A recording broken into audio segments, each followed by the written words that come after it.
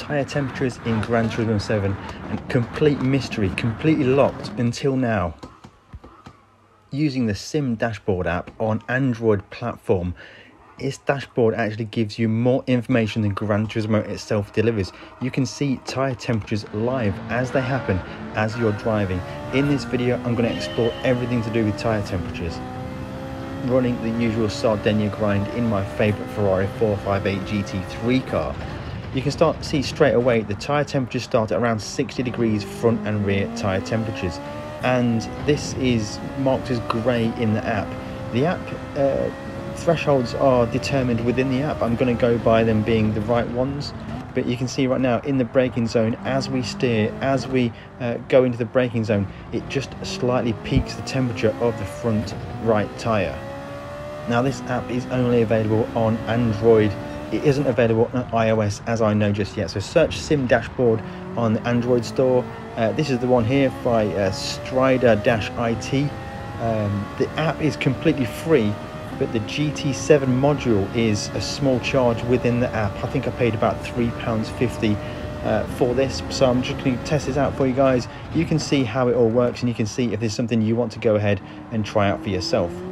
And I have to say, the tyre temperatures in Gran Turismo 7 seem to be much more complicated than just a general overall temperature. It seems that when you brake hard or wheel spin the car, if you get a peak of temperature, that will fall off quite quickly. But a sustained amount of load on a tyre that builds heat over time, that heat stays in the tyre. This is really quite interesting to me. So as you can see already, the rear temperature is up to about 70 degrees, still not within a coloured operating window yet. The front tyres are a little bit colder. This car is a mid-engine rear-wheel drive car, so the weight distribution is quite a bit far to the rear. I think this is some of the reason why we heavily wear the rear tyres in this car, and also why you can see that the rear tyres just seem to generate more sustained heat. The front peak from time to time, but as you'll see as the race goes on, the rear tyres will just continue to start building heat over and over.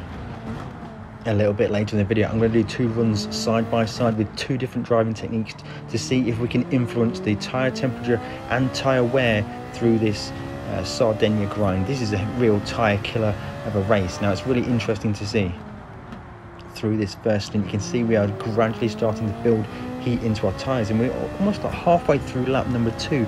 For me, the way the car feels, without knowing this data, it felt like the tyres were up to temperature after maybe 4 or 5 corners.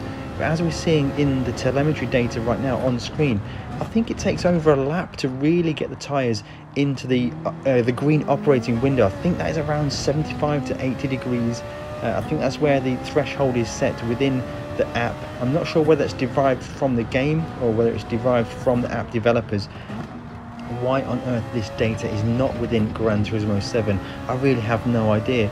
If you wanted to maybe enable advanced mode for your HUD, why aren't we seeing this data? You see there, just a heavy braking zone and some steering inputs really peak that front right tyre temperature. Now this is greatly linked to the traction circle principle. I've got a video on my channel, I'll link it at the end of this video. But as you push the tyres beyond their traction circle, it really starts to peak their temperature. Starting lap number 3 now, and the rear tyres look to be perfectly within operating window, but the front tyres are still a little bit cold. And this is a bit of a theme through the whole of the video with the way this car drives, specifically the mid-engine rear-wheel drive car. It just seems almost impossible to generate enough front tyre temperature, aside from a spike of tyre temperature in some of the big braking zones. The overall heat in the front tyres just never really stays. If you are enjoying this video, if you are finding this information very useful, then make sure you hit that like button, get yourself subscribed. Now I've unlocked this data, I'm going to be doing more testing with lots of different cars, road cars, race cars, mid-engine, front engine cars, and see how they generate heat in their tyres. I think it's going to be really, really interesting, guys. Make sure you've got that bell smashed so you'll be notified whenever we upload a new video. As you can see in this big braking zone now, we really generate heat in the front tyres, but only momentary heat. Those small peaks of heat don't seem to stay in the tyre. To really get the tyre hot and maintain its temperature, you need to have a sustained tyre load over time, and that really starts to bring the heat into the tyres. So The fronts are about 10 degrees colder than the rears at the moment, and no matter how I drive, I really can't balance this out. Look at that there, we purposely go deep, get a lot of steering on and really peak the front tyre temperatures, but we just really aren't getting the temperature in the front tyres, especially that front left tyre, which you'd kind of expect from this anti-clockwise track. Now here's an interesting one, the braking into turn 1 this time. I'm going to come off the brakes a lot earlier and trail brake a little bit less into the corner, and you see the front tyres, they barely really get any spike of temperature, so trail braking, pushing those front tyres beyond that traction zone, as I'm going to link in the end of the video, is going to really help you to save tyre temperature, and I think in turn saves tyre wear. It's worth noting that throughout this entire video I'm running brake balance all the way to the front. This is the way the car works best, this is the way the tyre wear works best, and it's interesting that we still can't generate enough front tyre temperature.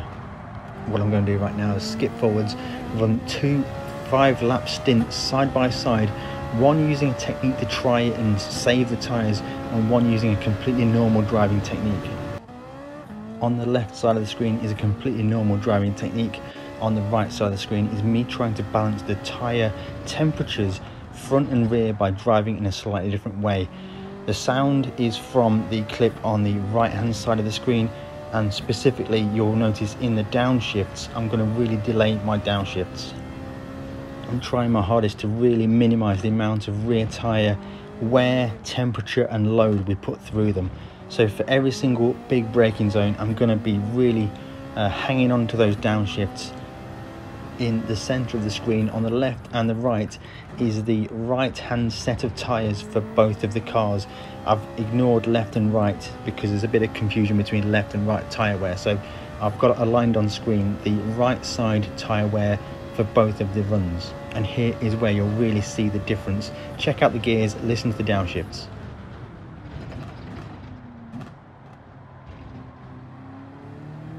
As you can see there, we're really loading the rear tyres a lot less in the downshifts and using only the brake braking without any engine braking.